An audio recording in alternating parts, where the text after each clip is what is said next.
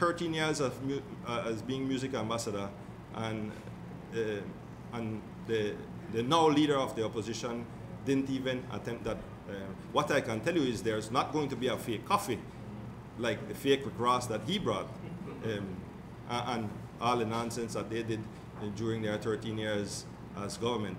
This is going to be a legitimate thing, and we're working closely with the San Pedro Town Council and the area rep for San Pedro and a niche, and so this is a serious business for us.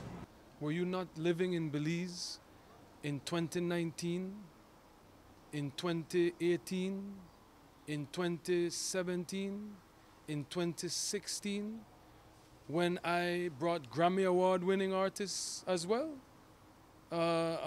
designer, I brought Popcorn. To share the stage with Belizeans. To share the stage with Belizean artists, and I hired 100 Belizean artists, and I got $100,000 from the government for the year.